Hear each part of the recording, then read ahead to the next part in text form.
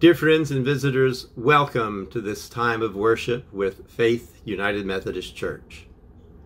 I'm Clyde Ragland, today's liturgist on this, the fourth Sunday after Pentecost. Our pastor, Reverend Dr. Laura Norvell, is away visiting family this week, but Dr. Belinda Tilley, Hunter Prilliman, Daryl Davis, and I will do our best to make this a meaningful and special worship experience.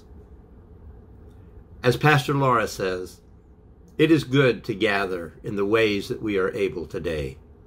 When we gather for worship, we gather to breathe in deeply as the Holy Spirit surrounds us. We gather to listen for a word from God.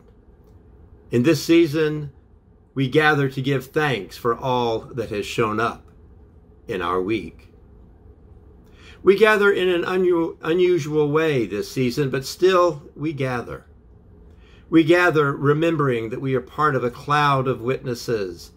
And when we raise our voices, whether we are in the same room together or not, our voices are powerful and strong and beloved of God. Now, let us worship together.